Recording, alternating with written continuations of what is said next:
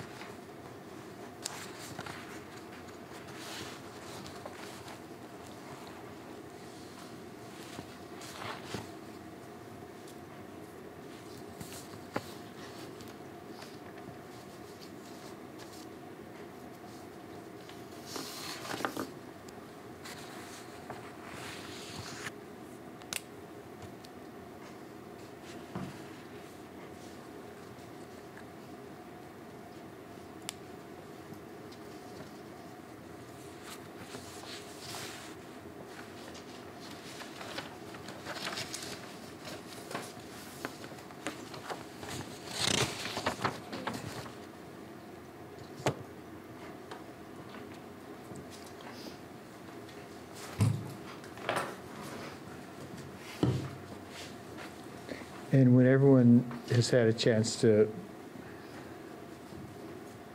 review it, I'll ask the committee to present their report.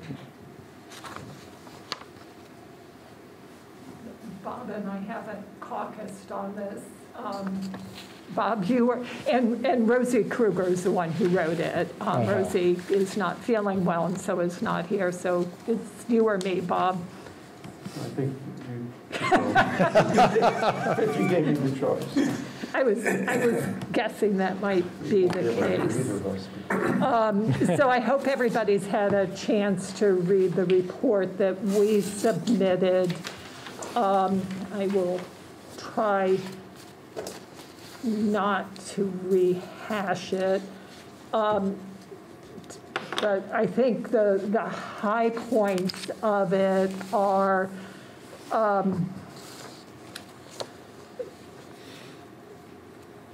that the I'll let Doug argue his case, and I'll come down to what we looked at in particular. So the assessor suggested 3 comparable sales, which are discussed in here.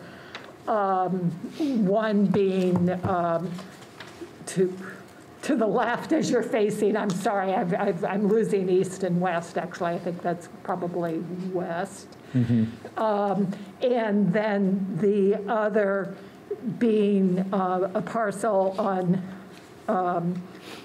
So that's the 18-acre parcel on Berry Street, and then there's across the river on Isabel Circle, another parcel that's under contract. So we considered those 2. There was a discussion of the fact that a portion of this property had been sold, and so there was kind of a sales value that was established on that. The appellant made arguments about a concern about the expectation that the TIF district, kind of influenced the purchase price. I think in the minds of the committee, we sat that one aside rather than having that as an argument about did it influence or didn't it influence. So we sat that as a comparable to the side. We did because there was also a discussion of the value of the Country Club Road property, so known as the golf course of the Elks Club, and considered that as a comparable, and noted that the prior owners or the current and prior owners of the property had agreed to $1.5 million evaluation of the property that was established, and Doug talks about it in his response, that was part of a process of trying to put a price on it. We felt that that was a compelling one in that the owners of the property based an easement purchase price based on that. So there was some acceptance on the owner's part of, yes, that's what the value was, and we talked about that in here.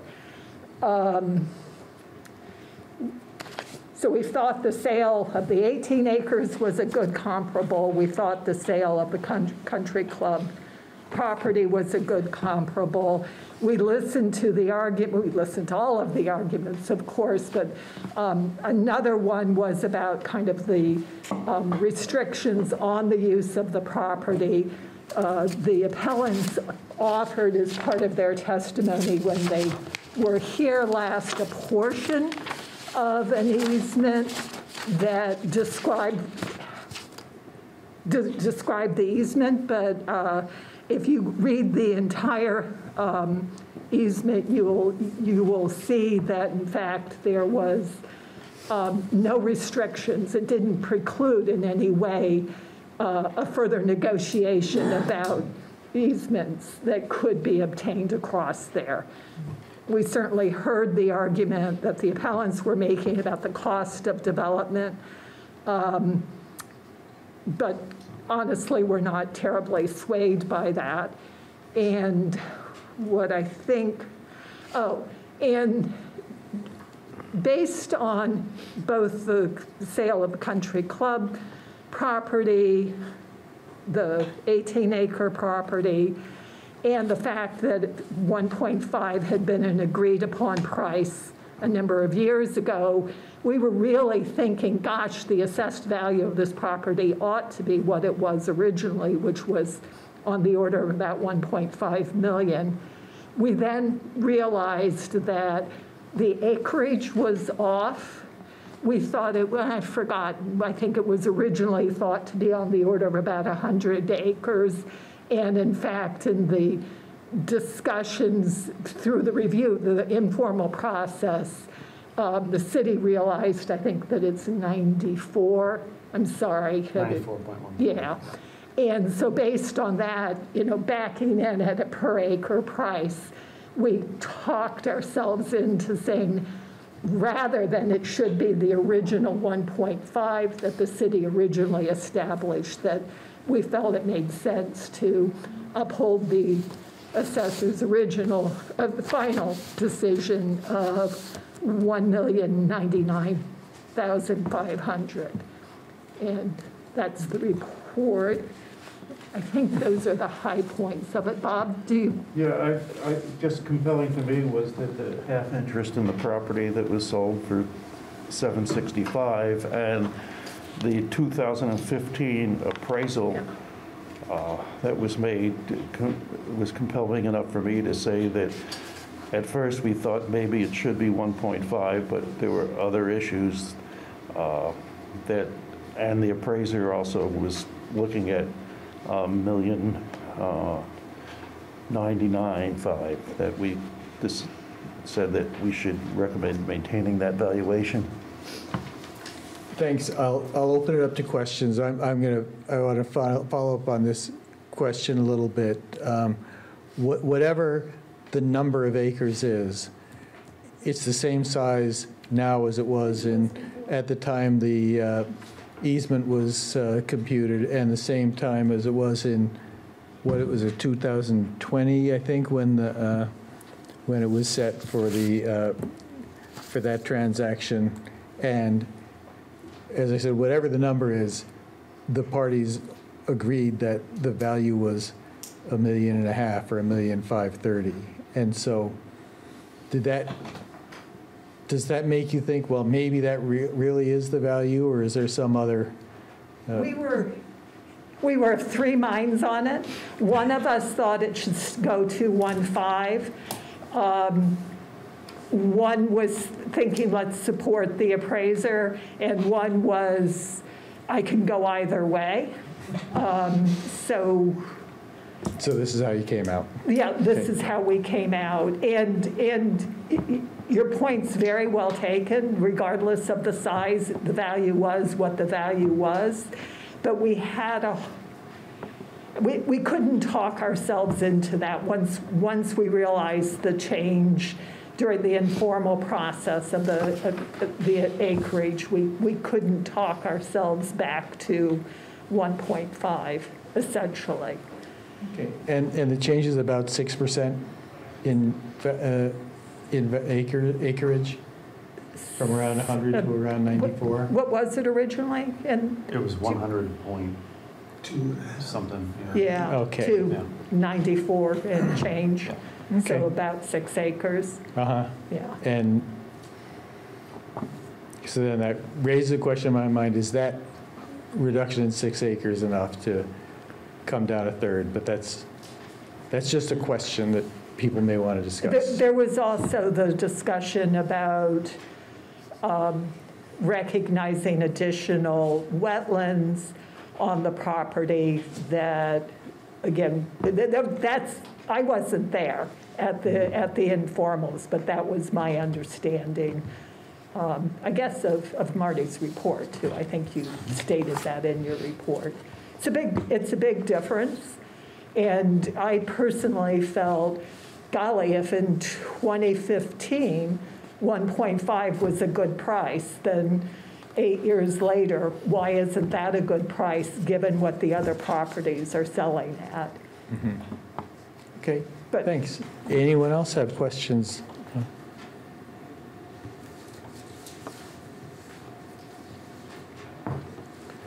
Doug, do you have anything to add to what you've written? Just wanted to highlight the comments regarding the 1.5. When that was done in the 2015 era, it was done by the Trust for Public Lands for a separate purchase where the city was looking at price to purchase. With the bike path, that changed that whole concept because of the loss of access to the 92 acres. That's a big thing.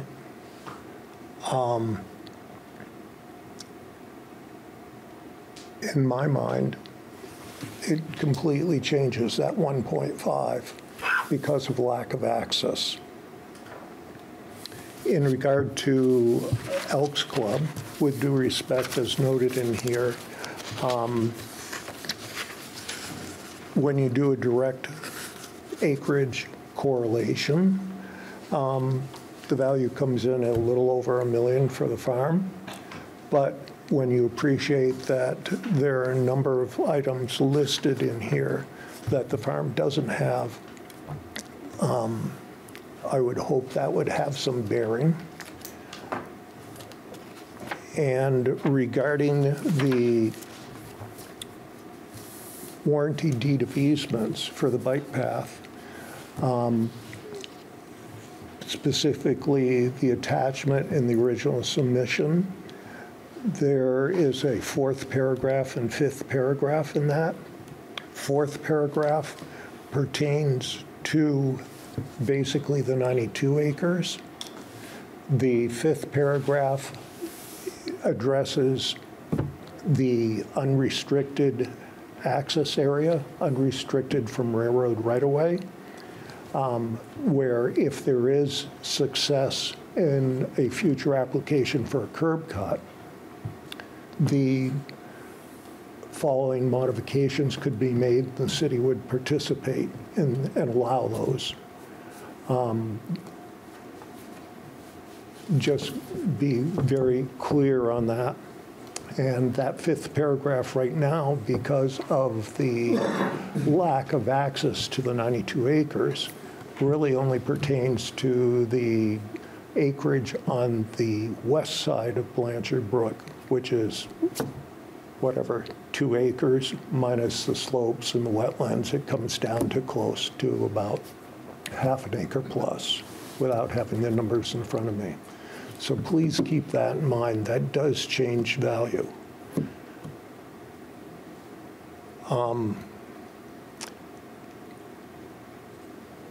Other comments? When you consider the property to the adjoining property to the west, the 18-acre parcel, that has some observed concerns for development, addressing, I'll leave it at that, and to, in short, use that, say, assessed value as a correlation is not correct. So Doug, I have one question for clarification that I think I know the answer, but in your paragraph number 1 here, you say the purchase of a 1/2 interest in the subject property according to the purchaser was contingent upon the identified financial assistance for Sabin's pasture as specified in the TIF district application. When you say that, you don't mean that there was a formal sale contingency. You're really just saying that that was an element in valuing it? Yes, you're correct. It's an element that what I'm told by the purchaser was considered. I was not involved in that, had no knowledge of it, specifically for obvious reasons. Sure, but so there's it's not like a sales contingency where he would be able to back out of the purchase or anything like that. I don't know the answer to that. I don't know what that. Gotcha. What that. That's fair. Thanks. Does anyone else have any questions for the taxpayer?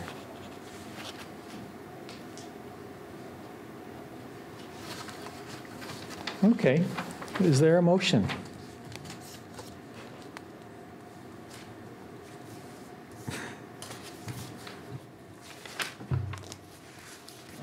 So I'll move that we accept the recommendation of the committee to maintain the value set by the assessor. Okay. Is there a second? I'll second. Okay. Is there any discussion? I assume I'm sitting out because I wasn't here for the presentation, right? Yeah, you don't get to vote on this one, yeah. Right. Okay. Mary, were you looking to raise your hand, or what do you say? No, you know me, I can always talk, and I don't think it's useful But for you us don't to have go to. back and forth, Yeah. so, yeah. Okay, any other discussion?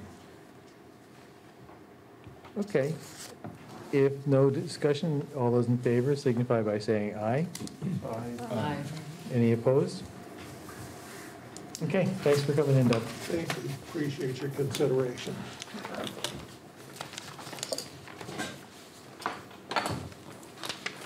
All right.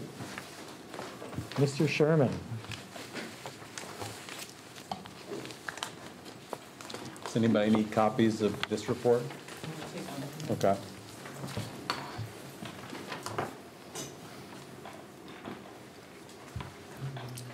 Mary, did Rosie write this one too? No, I Or you- did, Oh, okay, good. yeah. So I guess would you like to present it, Jack? I'm happy to present it. I'm happy to have you, whichever Yeah, one is I'm fine. teasing, yeah. So again, I hope that folks had an opportunity to read the report.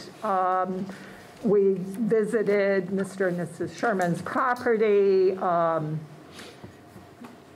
which is all described in here. Essentially, the Sherman's argument for reduction in their value was based on the property's location, past assessments, the drainage issues on the property, and the cost of repairs. In the report, we described what we observed, and honestly, it's a very nice house in a hard neighborhood, but I enjoyed walking through your property, and thank you for giving us the opportunity to do that. We described in here what we saw, and acknowledged the difficulties of the neighborhood, but it feels like it is similarly appraised to those houses that the neighborhood disadvantages belong to all of the houses on the street. Really can't comment on what the past assessment was, and really our goal has to be is what is today's, and is that appropriate? Note that it is a 41 plus degree of depreciation, which is quite substantial, particularly for such a nice solid building. But a good deal of depreciation was granted through the formal process. Just as it seems like everywhere in Montpelier these days, can believe that it probably are drainage issues, but didn't see any, really startling or striking issues associated with drainage, and described that in here. And then we had a conversation about, the comparable properties. The Shermans offered a couple, and we kind of struggled with the two that they suggested. One hadn't been sold. I don't know if it has been now sold, but at the time we were talking about it, it hadn't been sold. And it was also a duplex, so that always makes it harder. I mean, a duplex is so different than a single-family home. And then the other one that they suggested was in pretty rough shape. We understood that it had rotten sills and, basically was in an uninhabitable nature, which was clearly not the case with the Sherman's property. considered some other comparables, and that the assessor offered, and they made sense to us. The one thing that we did talk about is in this fun home, there is a funny little bathroom that is in what I describe as the vestibule, and I just seemed to be really pushing it to call that a bathroom. And so we suggested taking that off the list and reducing by half a bath. And the number that we came up with, I called or emailed with Marty and said, what's the amount that we should deduct based on that? And it was $1,300, which probably also comments on the degree of depreciation if a half bath is only worth $1,300. Some analysis was already given to what its value was. So our recommendation is that the assessed value be reduced by $1,300 to $217,800. Thanks, Mary. One other thing that I'll just throw into the mix, because I observed is, I think we're all familiar with that row of houses along River Street, and the traffic is zooming by there and everything, and access to some of those houses. I would not want to have to live in those houses and have to pull out of the driveway to get onto River Street. And as it happens, this property is right on the corner of Blackwell Street. So access to this property is not by a driveway onto River Street, but it's a driveway that comes, you drive up Blackwell, and it's the first driveway there. So it's a little easier to get into than some of the others. But the bathroom was just kind of, they made it for good reasons, but it's hard to see that it would be a plus factor for a potential purchaser. It's basically the loss of a closet. Yeah. So you have an opportunity to comment. Okay, just going over your report, you mentioned not seeing drainage or whatever. It's because it's buried. You didn't ask while you were there, but there's the PVC piping or the ridged plastic piping underground that comes down the hill and across in front of the hill, and there's a swale. As for the wet basement, if you'd been there the week before Christmas with the little flood, you'd have seen water everywhere down there and just flowing into the corners. It's finally gotten down to 40% humidity again with the humidifier running, but it's taken it 2 weeks to do that. The comparables. I'm not sure when 191 River Street was last visited, because he finished the renovations and has been showing it. This is Steve Ribellini owns the property, and he has been showing it, hasn't rented it yet. I'm not sure if he's got all the city permits yet. Yeah. Probably. Turn it around pretty quickly. Yeah. And I wanted to ask Mr. Heaney about the 171, 173 River Street that basically was listed after the appraisal for a third off the appraisal. Yeah, we don't base our assessments on the appraisals. We do our own independent assessment. But it must mean you should be questioning the appraisals if you're coming in a third off of the I mean, I didn't just do completed that one. It appraisal. was someone else in our very office, so I was not familiar with her process. And I don't know if it's sold yet. It's under deposit. It will close before the end of the month. And did it sell did. for that price? Yeah. There could be So, duress too, I mean, who knows? They could have to get out. I mean, there could be 100 reasons why it's listed so low. I don't know. well, I mean, like they listed, it's in better shape than ours. It's almost twice the square footage. It has a 2-car garage. We're both situated right off River Street. So I see that as being a valid comparable. But also remember, we're doing values as of April 1st of 2023. So we can consider that one for April 1 of 2024. The grand list is set April 1st of every year. So if it's not a reappraisal year, how do you challenge an appraisal? You have the right to come in every year. Oh, You can appeal every year, You yeah. can appeal every year. There's a limited period within the year. There is a Yeah. limited period of time, Yeah. but you can appeal every year. Make sure you hit that period. And that's Yeah. precisely why, because if one of your neighbors, same house, sells significantly less than yours, then there should be an adjustment. so both of these comparables might be usable for next year. Could very well be, absolutely. We're hoping we don't have as many appeals this year as we did last year. Well, yes.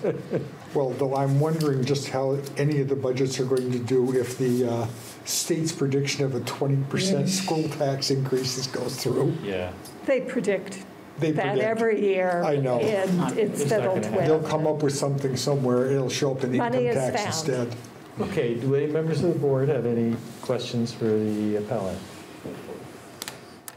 Okay, is there a We motion? did talk about drainage. You're right, we didn't say, although we may have, I can't, when we were standing Yeah, I don't think outside. we I don't asked think about you the were with drainage us outside. outside. I was more remarking on, we didn't, it's not like my property where I have dug drainage lines this past I've done December. drainage, Did you do that too? but I buried Yeah, but pipes, you so- buried yours, yeah. It actually goes down, there's a swale that goes down, it goes down, Goes out. they put a storm drain inside the sidewalk. So it didn't have to go over the sidewalk to get to the storm drains. Oh, that's good. But then the snow plows, sidewalk plows have come through and torn out so much of the lawn that the water now goes around that into the street anyway. We've also had, I think since you came out, 2 more sinkholes on Blackwell Street. That's all undermined. And it's gonna Yeah. be worse when they build below Isabel Circle. Okay, entertain a motion? I move we accept the report. Any discussion? All those in favor signify by saying aye. Aye. Any opposed? Okay, the motion carries. Thanks for coming in. I'll see you next year. Okay. That's what we're here for. Yeah. That's part of it. Yeah.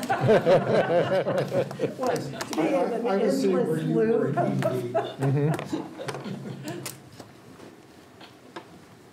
So, okay, so that is all the hearings we have tonight, and John and I had talked about doing a little mini training about abatements. I don't know if there's an appetite for that tonight or not, but we're happy to Quick do it. abatement for 10 minutes, see what happens? How long of the training we're talking How about? much? How long of the training? Sure, Hours? no. Okay. 10 minutes, Sounds 15 good. minutes? Something like that? We adjourned, and you don't, actually, maybe you should stay, so that if anyone wants to Yeah. watch it, yeah. Well, this will just be a quickie. I didn't ask Carrie if I could use our tax bill for this, but What? I need to use our tax bill. It's public record. Okay. I also, for some reason, spelled the word break wrong. I hear real, but you'll see that when you get to it. Go. This is my packet requesting abatement. Yes, that's great. Give us an abatement. Take them all away, please. Okay. Oops, sorry. You're on this board to get one too? Thank you. I will sit in the hot seat. Thank you.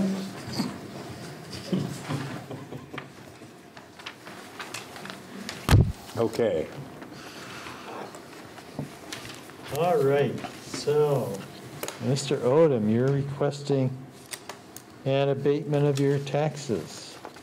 I am. I'm going to start out by having you raise your right hand. Do you solemnly affirm, subject to the pains and penalties of perjury, the testimony you're about to give is the truth, the whole truth, and nothing but the truth? I do. Okay, why don't you tell us why you think you're entitled to an abatement? Okay, well, I was a victim of the flood. It caused a lot of damage to my garage. As you can see there, I have a picture of the condition of my garage. You can see down the bottom left, that would be Carrie and I standing there in front of. Those are sharp dressers. Right on. And the cost to get it fixed was an astonishingly low $6,000, but that's still $6,000 that I don't have, and I feel like since I do have the right under the law to ask for an abatement based on taxes or charges upon real or personal property lost or destroyed during the tax year, that I would come forward. And that's, I filled out this form that most people do for this process. And yes, the flood broke my garage. It cost a lot to have it fixed. I'd like a tax break. So you can see my tax bill is total net over the year is $62,3952. I think I should have a $6,000 break because I spent $6,000 on my garage, but that's what I think. I'm not sure how you all proceed, or if you're, I hear you're approaching this by quarter, but so if so, I think I should definitely get 2 quarters abated at least, but I would love a whole $6,000. So that's where I am at with this. I don't know if there's any other information I can provide you. I'm not asking based on my ability to pay, so I didn't bring any tax statements or any statements of my income, which I would do if I were asking under that criterion. Just the damage on my real estate during the tax year. So I've got a question. Other members of the board may have questions. When this flooding, as you put it, broke your garage, is the garage the only part of your property that was affected? My basement flooded, but I didn't lose anything in there. So you continued to be able to use the house as your homestead and your yard and that kind of yes. thing? Yes. Okay, and do you happen to know how much of your total assessment or your total property value is accounted for by the garage? I don't, actually. I'm sure it's, as you can see, it's a very large garage. That was my first question. What's the assessment on the garage? I don't know, and I actually will say I intentionally don't know because I'm being one of those people who isn't going to know, just to see what you all do with it. But no, I don't know. I would imagine it's probably about, it's a big garage, about a quarter, maybe. It's a big garage. And it only costs $6,000. And it only costs $6,000 to fix. Well, you fixed it in 19. Which conveniently is close to my entire tax bill, so. Anyone else have any questions? Do you have any questions about our garage? I don't have any questions for the fake appellant, but about the process, this is a good example because how much it costs to have it fixed is not actually relevant, right? So what we care about is the amount of time it was unusable for. The loss, yeah. But then whether they chose to fix it in a timely fashion or not, does that affect it? So if they just left it unfixed for a year, could we abate it for a year because they didn't choose to get it fixed? Or if they got it fixed right away, then maybe it's just 1 quarter abated. I think in this particular case, we're going to consider this garage unrepairable. Figure out what the assessment is on that garage. Break that down. Is it truly a quarter of the total bill? Then we're going to abate that quarter for only from July forward when the flood actually happened. Not for the entire year, but for the rest of the year. It's going to be for the rest of the year because there's no use to it. The tax year starts July 1st, so it's pretty much the year, right? Yeah. Whatever the tax year is going to But be. if it is repaired, If it's repaired, then we have to would figure stop out, at that date. like, Rabble Rouser was gone for 2 months. So when they come forward, or I think they're on, we're gonna have to figure out the 2 months that they were out, what was the tax bill monthly, and then consider abating for that period of time. You're going to have some information available at the meeting that I'll have for, when this is real. And I do think you're going to have a lot of people who come in like this not fully understanding the process. In fact, I think probably almost everybody will be like that. But one of the bits of information I will have is how much, not just how much the quarterly payments are, but how much the municipal portion of those quarterly payments are. So you all can choose, you know, for example, maybe if I am just not choosing to fix my garage for the year, and it would, then maybe you choose to abate just 2 quarters, but the municipal portion only, and leave the education portion intact. And that's just going to have to be a judgment call based on, like I say, you all have the power to base abatement on anything you want. And you can take into consideration, if you wanted to, the impact on the city. Why wouldn't we also look at the education portion? Well, it's just a question of what the city is going to be able to afford over the next year. I mean, you don't have to. It's just another arrow in the quiver, I guess, to just look at the municipal portion. So the city is still on the hook for the education tax. Right. Get abate the still whole have to pay thing, and the that. city still has to pay. Right. We have to actually come up with the money. It's not just money that we lose, but then we actually have to pull the money out of our own pocket, write a check to the state for the education. Unless this bill that's in there passes, which probably will, but we don't know for sure yet. And only under certain conditions. It's not everything. So we also might want to think about, because there are very specific conditions written into that bill under which we will get reimbursed for it. So we might want to align our decisions with that. I put in the abatement books, I put a suggested general approach you could take to this. Should be near the beginning if Sarah did get it in there. And that's based on the conversations I had with Carol Dawes and Barry. They were thinking of the same kind of thing. I don't have my own copy of the book with me. Peek and see if I can find it. It's real close to the front. So Yeah. I know exactly where. There you go. It's like the 4th or 5th page in, abatements related to 2023 flooding storm damage. That's just a potential guide you could use in general.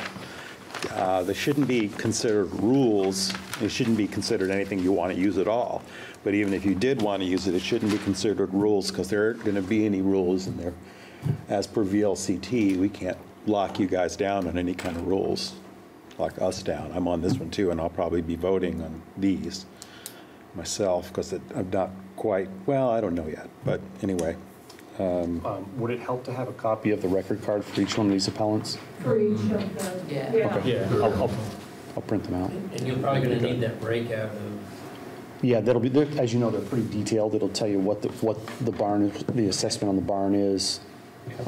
That would be good, because I don't think many of them are going to bring that, even if I nudge them So to. we'll get something like this in advance? Yes. Along with the record card? Yeah. Yeah, I will get the record cards. When's our next, do we have a BCA next week? Next week, BCA, yeah. I still don't understand why we wouldn't be abating the education tax. To not put the city on the hook for paying that out of pocket, basically. Is that what we're supposed to do for the property owner? There's no supposed to. That's been a big point of conversation with us and with Barry, is how do you get enough abatements, fair abatements to people without breaking the back of the city, basically. So one approach was sort of theoretically, a defensible way would be for the city to focus on the city's portion of the tax bill. Do they have an appeal right to the state on the education tax portion? No. There's non-abatements. Non-abatements? But, and it's totally discretionary, and that's one of the things. This is, this statute is in the binder, but it says, section 1535 says the board may abate in whole or in part taxes, interest, or collection fees, and then it goes down from there. But we could say, we feel bad for you, but the city's in such bad shape financially that we just can't afford to give you an abatement. Or we could say that same thing, that we want to protect the city's funds and not abate the education portion, but we might change our minds. We might go more if this bill passes, because there is language in the bill that says if it passes, the towns can go back. Oh, that's interesting. So I was about to ask that. So would we have another opportunity to go back to that?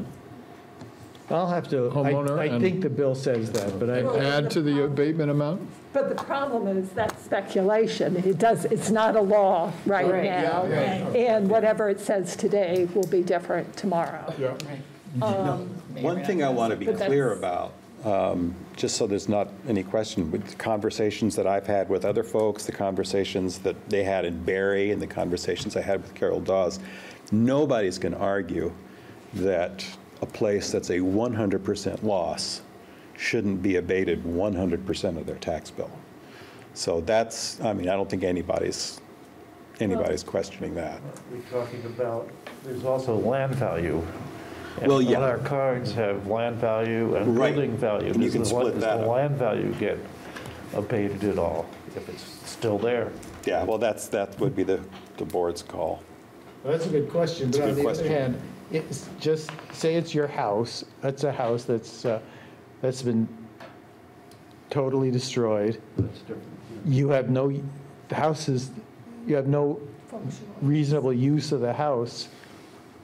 What good is the land doing you until you've got a new house on it? That's a debate to have, right? Yeah, it can be a liability because now you've got this big moldy building that you have to dispose of, so it's an additional cost. Even if you take the building down, if you're in a flood zone, Yeah, you may not be the able planning development crew is going to be in there saying you got to go up 7 feet, you got to do all the, it changes what someone can do with it. But when you said 100%, so there had been a discussion of abate municipal, but maybe not to school. But again, that's our decision, this board's decision.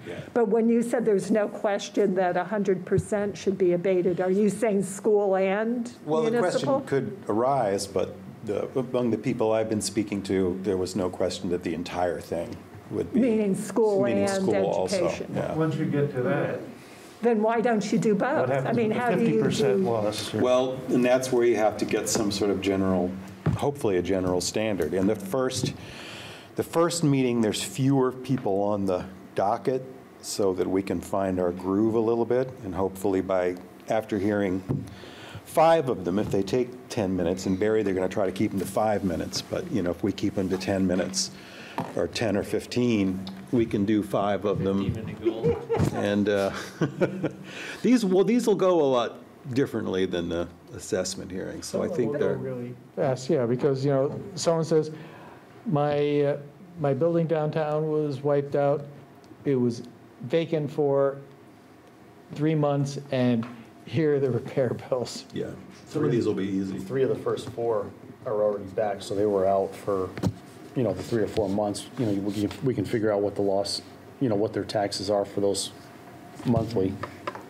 So we did agree that we were going to do the hearings, but not make a decision until the end. Well, that's an interesting question, because the way we've always done them is we've never gone into deliberative session. We've just had the discussion and done it right then and there. But we could also go into deliberative session at the end and take care of all of them. I don't know.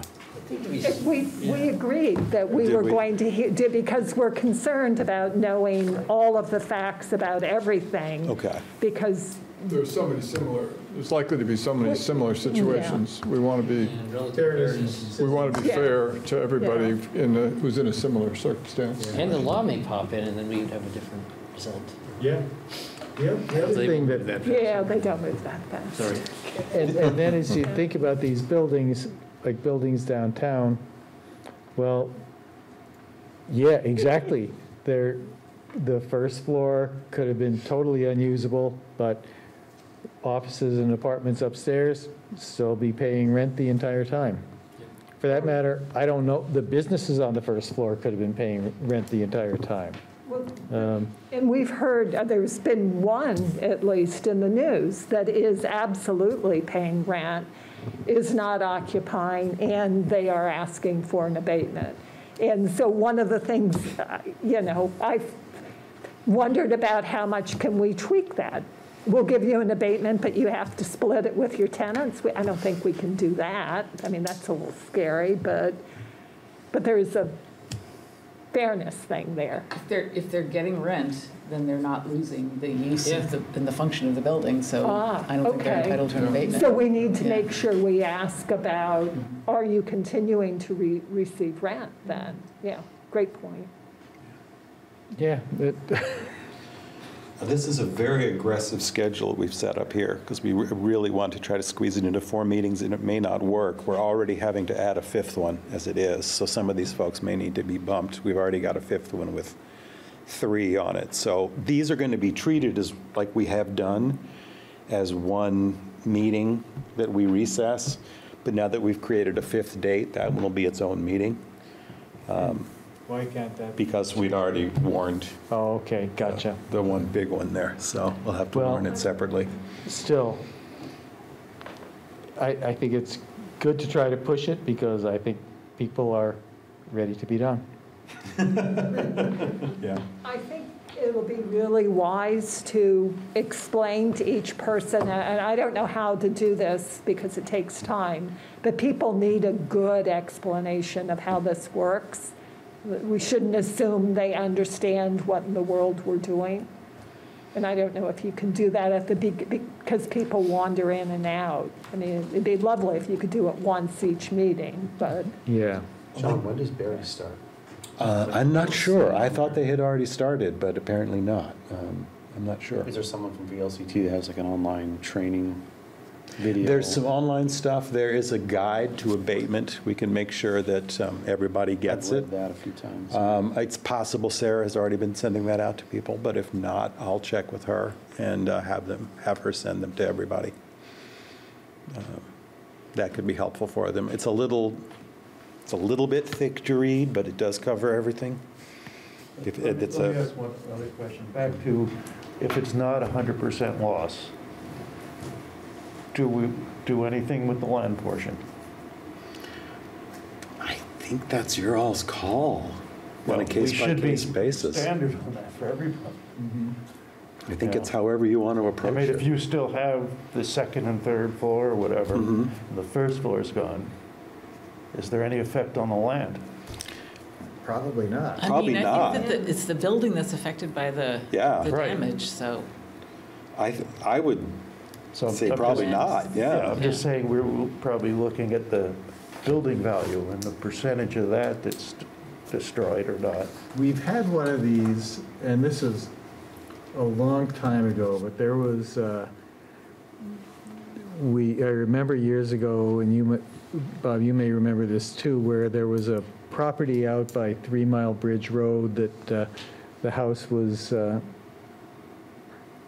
house burned down, I think, and I don't remember what we decided to do about the land value, or if we just wiped out the building value, but. That was 2 parcels, that was 2 houses on one, I believe. Oh, And they okay. they took the value of the house. It's going to take 5 minutes. No, I'm serious, there's lots of math, Well, particularly if you get a complicated situation. And it's interesting, because we've never thought about this in this much detail before, when it's just been the one-off here and there. It's been very informal and just sort of collaborative, and what sounds fair, and move from there. Will we have recommendations from the assessor? I'm looking at the first 4. I know the first one, that's an income issue. That's going to be that's pretty cut and dry. The second and third, I think we figure out how long those properties were not used, because those were totally unusable during the flood period. Same with Paul LaFowl, his apartments. So the first floor of all of those, not the upper levels. The whole thing for Bashara's were unusable. Oh, really? Yeah. Well, you know, The movie theater, and then I think sometimes, the moisture, the one to the left, of the movie theater there. He couldn't use the second floor either, just because there was just so much moisture, and then you've got workers in there. So you figure out what the monthly, you take your annual tax bill, you can break it out monthly. He was out for 4 months. Let's talk about 4 months' worth of abatement. Okay. So are we going to just do this retrospectively? So as of the date that we make a decision, or are we also talking about doing it prospectively? There are some folks that are probably not back in. Lucky Boardman, I don't think he's fully back. So on a case-by-case basis, quite a few of these, I think Scott Cameron, he's already back in business. He is? I think so. Isn't he? Getting close. I don't think so, Okay. yeah, no. Not quite. I was like, well, I am know where I'm tired going. of going to bed. Some of Lucky Boardman's, I don't believe, are fully back up, so that'll be a good question to ask him. But that's also choices. Yeah. Right. What project you choose. Sometimes it is, but if his business, his business, the building is back, it's put back together. Whether he has it rented out or not, that's not up to us. But as far as the repairs, if they're done, then I think then you stop it as of when it becomes rentable. And so that's another one of the policy decisions we need to make. And so it's a question that we need to ask. Is it rentable or effective when, or we need to discover Like that. a case like that, maybe we should be talking about cases up front, but, so if you've got a project up front that was started before the flood, after the flood, you go back and keep doing that project, that's your choice, and you don't do your Yeah. stores on the first floor? Yeah. Yeah. But if your choice is not to do any repairs for 6 months or so, Right, well, you don't have the value of the Well, property. and that was my question with this fake case that we got here. If this person had decided not to fix their garage and came to us and said, well, it'll value. cost $6,000 to fix, but I'm not going to pay that. So it's unusable, and it's going to be unusable forever, so I'm just lost my garage. So they come see me on April 1st, Yeah. and we adjust, Yeah. then we adjust the Or what if they say, okay, we have somebody who fixed their garage a month after the flood, and someone else who fixed their garage 6 months later. 6 months after the flood. Right, Yeah. is there I chose to wait 6 months to fix Yeah. my garage, so do I then get these two before when I could have fixed it in that right way? There may not be a choice. It may be that you couldn't find someone to do Right, the but work. if- Well, right, But right. I don't think there's exactly. a choice in this. It's But there hard to get anybody to do theoretically anything. could be. But at some point, we're also creating a disincentive to get work done, because why in the world should I do it if I don't have to pay? What kind of proof do we need if someone says, well, I tried for, 6 months and couldn't get somebody? Here are They have the burden of proof, and so they have to make us believe that you that's wanna the case. please people, but Well, I think we Not have a everybody. commercial landowner here that's got a lot of his properties fixed up pretty quick, so we can ask, I mean, that's actually a really good point, because there are huge differences. We've seen some landlords who fix stuff right away, and others who still haven't fixed it yet. And I don't know why that is.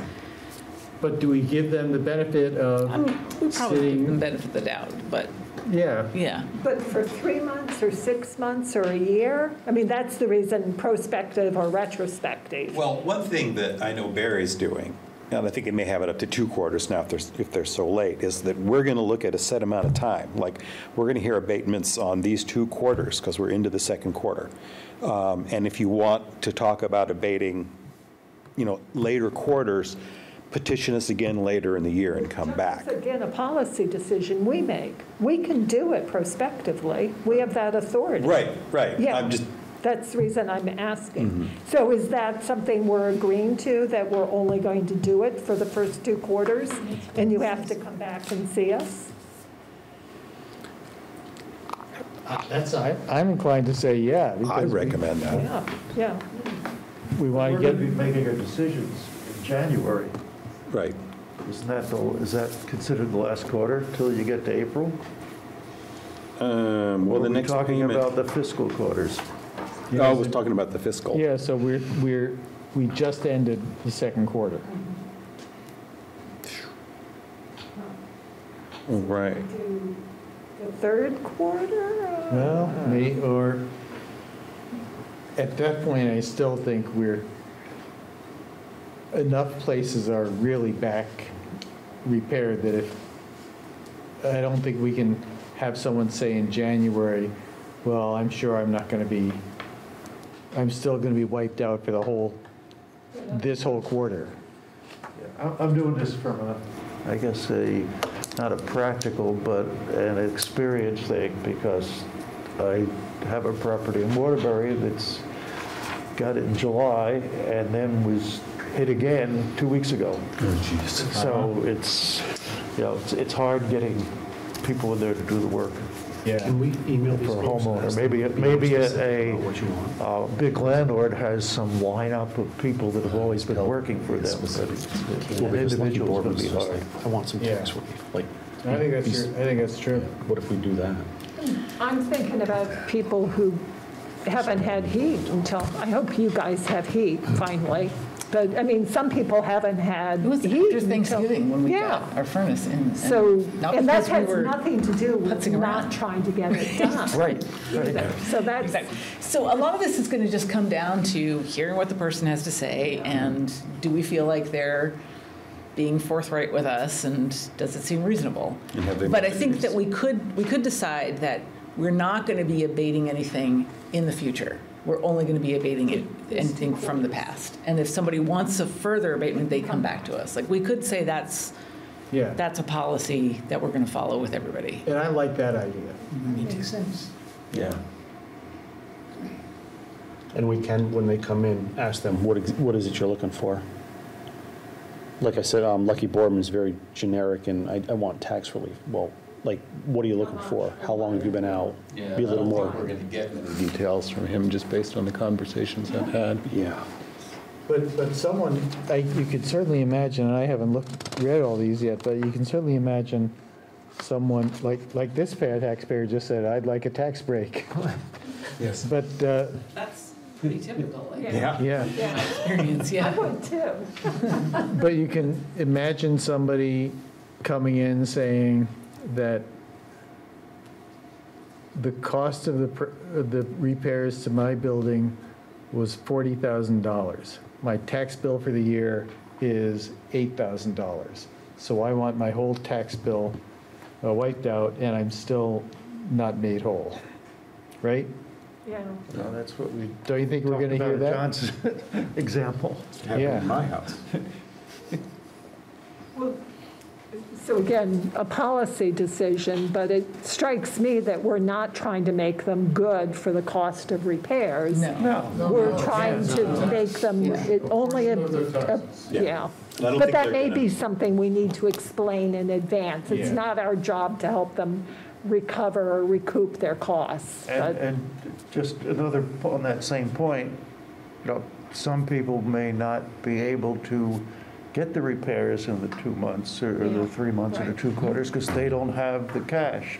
And they didn't get money from FEMA yet, or they didn't get money from their insurance. So there's a lot of reasons people can't get their place together. I think it's going Or to be hard. there's no heatings. Yeah. You can't get a heating person to come out. Right. I think it's going to be hard for a lot of people to understand. And I think we're kind of stuck with that. And that's part of why I went with this route on this, is I think it's going to be fairly typical. I'm sure a lot of them are really frustrated. Yeah. It's hard. Yeah. Yeah, because this is just a small part of everything they're dealing with. Right. But, yeah, and people are going to say, well, I haven't got, my insurance doesn't cover it, or I think people who haven't had heat for 6 months, I think they're entitled to something. I don't know what it should be, but they're not getting the full. All right. They're, if you're living in a house and you don't have heat, you're not getting the full value of your house. Is that what caused your barn to fall down? Well, we know Exactly. we have an amount for the heating systems in there too. Yes. We have that on Yeah. the card. So we have a value It's, of that. the assessed value versus what it's going to cost you to put one in. Yeah. They're totally different, for sure. Yeah, Tim. Yeah, the interesting decisions are going to be the process and ethical ones. Like, I think setting a timeline like we are smart, And then the keys, are there any other key issues that we should define? So when people come in, we can at least say, this is what we're doing? And should we type those up? I mean, I think the question about are we going to abate education taxes or just So city my taxes? inclination for that would be for people in their home where it's their home and they're out of there and can't live there, I'd give them the whole thing. But if that's not the situation, and looking at the city situation, maybe we would just talk about the city portion. Mary? So I hear that. An element of what I'm thinking of is surely there will be some state relief on the education side. And I'm a little bit worried that if we do something that may prevent them from reimbursing us or treating us differently. So I'm wondering about saying, right now, we're just going to try to do the municipal side. We invite you to come back on the school side, or is that just getting too weak? No, that's just making Complicated. For really people. I don't know. complicated. I see what you're saying, though. It makes a lot of sense, but I don't know. Does that make the state say, oh, well, since this towns aren't abating the education tax, maybe we don't need to reimburse the towns? Yeah. Well, they wouldn't if we weren't So, abating them, then yeah. And then it'll be And then the different for people each get town. less than they otherwise would have. So if, So we do abate? And do we abate everything, or just people who, just residential, not commercial? The education tax is really on residential and commercial. So there's very specific conditions in the bill if this is the way it passes, if it passes at all. And it's a 50% or greater loss in value to the primary structure, loss of use by the property owner for 60 days or more, loss of access for the primary structure for 60 days or more, or if it's condemned. And that's when the So- state will reimburse the towns? That's when the state would reimburse the education taxes. Okay. So in this case, for the garage, there would be no reimbursement from the state if this bill were to pass in the form it's introduced For in. most of these commercial buildings, because it's not going to be anywhere near 50%. So it's not an issue, yeah. Yeah, is it and? That's a list of and? I thought that was a list of or. I think it was ORs. That's an or list. It's a 541, Oh, it has a number now. Okay. yeah. Page, One or more of the following, so it's There you go. ORs, yeah. So if you lost use of it or access to the utilities for 60 days or more. But yeah, if the first floor was unusable, but the rest of it was, then that's not 50% or more, and it's So not that's a lost. working criteria, though.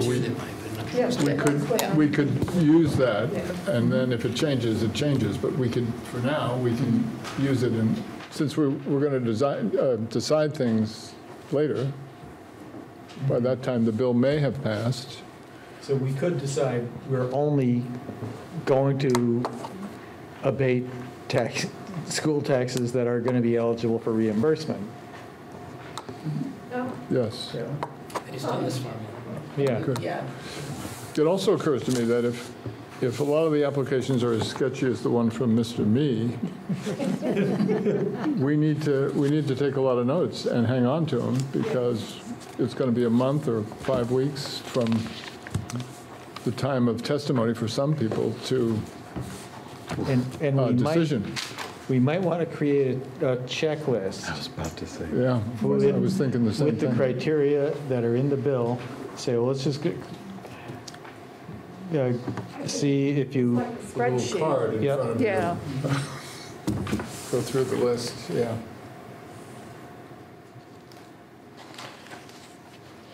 Might want a checklist it's with, in the bill, but then it's also how many months, I mean, we need time period, checklist of the whole thing. use. Well, I guess that's all in the bill, yep. yeah. What questions are we going to ask each person, and just go check them off down the box and do it we could, I mean, we might be able to make it a little quicker again. I mean, the process we're talking, the way we're looking at it is going to drag this out a lot more than I would have thought. but working from a checklist that we're just sort of going down and asking questions could have the effect of tightening that right back up. And in fact, telling people that we're using a checklist so they can come in prepared, which is hard in the next week, but. Yeah. Yeah, we could show them what our questions are going to be. So do you feel you know enough to take a shot at the checklist and then circulate it? I probably want to double check with you so there's another set of ears. Yeah. Maybe we can have a conversation sometime before next week, or before next week's meeting, rather. Sure. You don't want to leave it just to my ears. My ears get weird. So also, this bill that I was citing is only about education tax abatements. I don't think it's the bill that Connor and Kate were talking about the other day, which seemed to include a bunch of other things. I don't know what that bill is. But it sounds like it's the same. I might have. I don't know, but so we don't, so there's a question about which one might actually happen, and Who's the sponsor for the one that you were looking at? it's a whole bunch of sponsors, and it's in Ways and Means, including Emily Kornheiser as a sponsor, I think, so that's probably. But that makes sense, it's just the ed side. Yeah. But you know what? We could ask Connor or Kate to talk with Ledge Council about what are some of the things they thought about. Yeah. And they could help us develop a list. Oh, We that's could a good try idea. to kind of backdoor getting Yeah. legislative So that we council. would have the information just in case, Whatever yeah. bill it Yeah. ends up Yeah. in. Yeah. Good idea. Yeah. Because they're thinking about it's the this, same. Ledge Council is. Okay. Yeah. 50% or greater of loss in value of the primary structure, loss of use for 60 days or more, loss of access for 60 days, condemnation.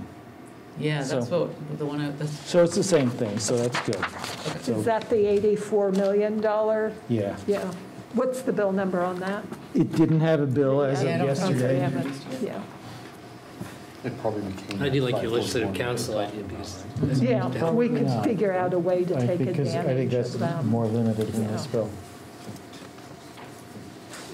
So how about I get in touch with Connor and ask him if he can get the Ledge Council to help us figure out a way to backdoor that. That'd be great. Thank you. When do these hearings start? Week after next. 18th then, right? Oh, it's not yeah. next, Not next week? it's not next. No, next week we got two more of the assessment, or one swarm of assessments, and then another one. We got the Jacobs and Wilner. Jacobs was withdrawn. No, a few of them were, like 3 or 4 of them. And we passed something waiving the need for inspections. So that's why we didn't need to inspect. Good, I think we're done. Yeah, so did we recess back at, was it 7:15 or are we will be- recessing now? We'll recess now Oh, at okay. Good. 7:48.